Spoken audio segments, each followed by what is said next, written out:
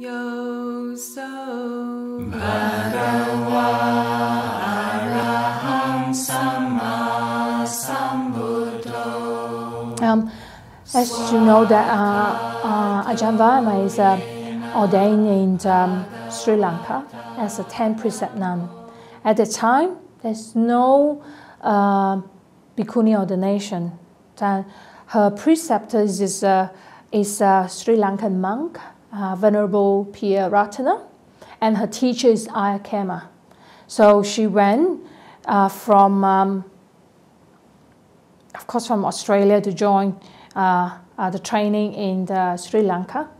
And when she was being invited to BCWA to be the founder, the abbot of Dhammasara, she told me that she said initially they only promised only 50 acres of land, only a small land with a small house on there, and which she can manage to start it off because by herself. But when she arrived in Perth, she said have this 583 acres of land with nothing on it except they're going to give her a caravan. She said it's a big difference. It's a shock from what she expected, that she agreed upon. But there you go. She take up the challenge. She just okay. She just do what need to be done. I'm from Asian background, and seeing her from an Australian nun, that she bowed down with so much faith and devotion when we are at all the pilgrimage sites. So I'm hooked. I was like, yes, there's someone that I can learn from, and there's something that she has that I don't have, that I would like to be have the peace and happiness like her. I was really impressed by Ayya Vayama, that I met her because a few things that she do, especially, you know, when you're on pilgrimage, we used to have some food that we can't finish. We all just give it to the tour leader and just distribute it out. She would keep some food and she give it to the dogs and on the street. Because I'm one of the so-called young ones around, so I used to run after her, say I'm the chaperone. So I went with her. So she really put it down and feed the dogs. I was like a bit touched by her kindness, even to the dogs, because she said, well, everyone probably will remember the human beings, but no one will remember the dogs that have no food as well. My first weekend retreat experience is with Ayya Vayama. She at the time conducted all the weekend retreats at Safety Bay, and I met her there. I must say, I can tell some stories, she told me off when in my first retreat. I went in for the first time. I wasn't from Theravada tradition, and after work and joined the retreat, and I was so tired. I'm not used to sitting on the floor, so I, like everyone else, put my feet up, pointed to her, and put a statue, and she said to me, "The lady in red, it is not appropriate for you to point your feet to the teacher and as well as to the shrine." I tuck it in and very grumpily and sit there saying, "How dare you tell me off?" And I myself was really rebellious the whole retreat. Ayya Vayama used to do in the retreat, she used to have a fish, a wooden fish.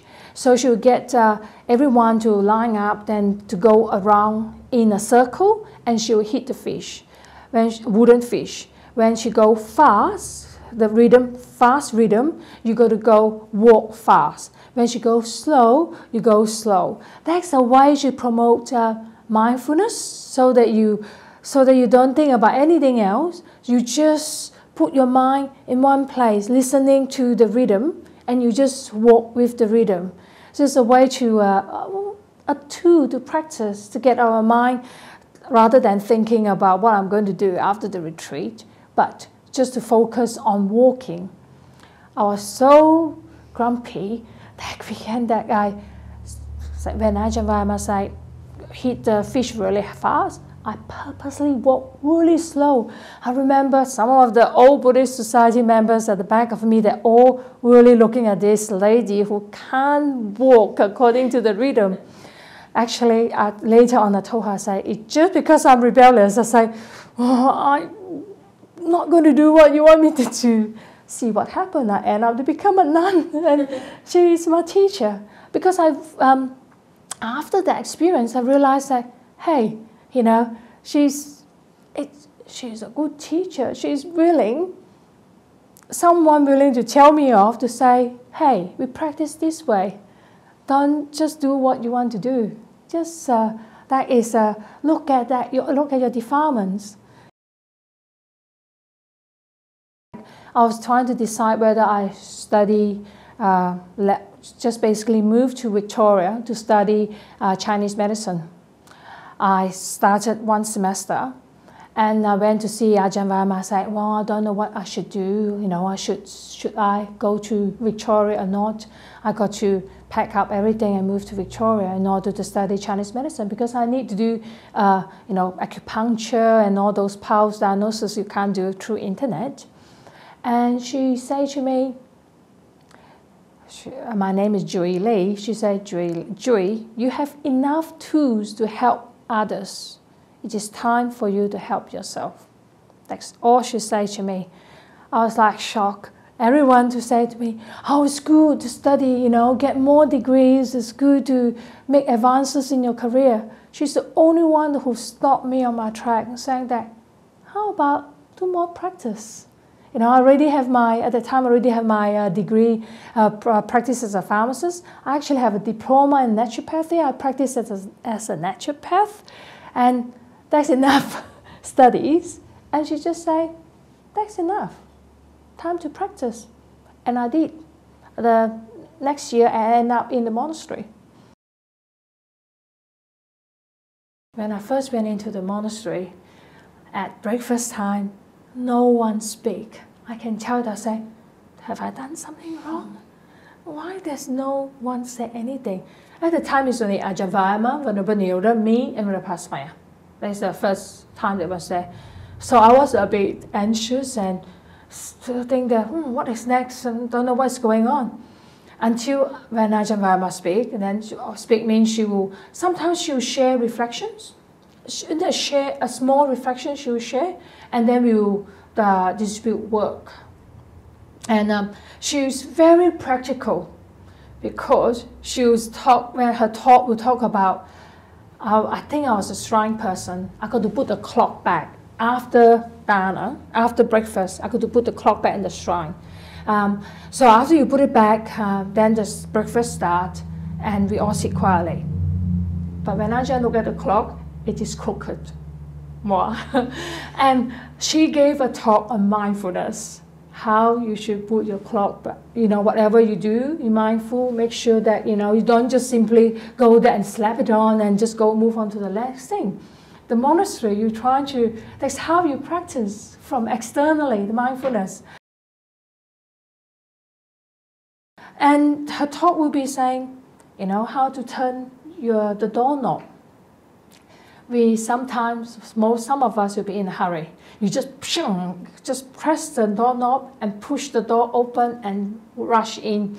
And if someone's sitting meditating next to you, you can understand how disturbing it is. And Ajahn Vayama used that as a talk. I remember I'm anagarika boiling water. I'm not sure you remember how the old time in the nun's cottage, in the kitchen, there's a table. And next to the table, there's the urn boiling water. So we are sitting on the table having our tea. I'm in charge of boiling water. So when it boiled, I just quickly get up and just turn to whatever zero, that I think is zero, and walk back. Ajahn turned around and asked me, do you know how many steps you take from our seat to the urn? I look at it and say, those things I still remember it. So it is really forming a foundation to say, hey, stop, not go so fast. That is part of the training. Training as a nun under Ayya Vayama, or as a trainee, for me, I already a pharmacist and a naturopath, and when in there you go to listen to be a junior and being told what to do. But to me, it's tremendous amount of benefits. It really grind my ego. In the past, you would say, yeah, you're not quite, you raise your mindfulness, and she will ask me. Then I got to, pull myself back. And the great thing is I discuss the Dharma with her. I used to do teaching, meditation day. I'll have the discussion with her, how I'm going to do it, and am I getting my concept, my understanding of Buddhism right. So that's how she still continued to teach me. And now I can understand her because I speak to her all the time. So she still will speak to me about different concept ideas. I show her the questions. She do give me some suggestion or tell me that, okay, how about look at it in this way? And she also showing the exact teaching by example. How she deal with her sickness and old age, 65 is old age, and sickness, and her impending death. How she take care, how she deal with it, how that she, nobody likes it, but how she at ease with it, how she accepted it. So there's a teaching in action.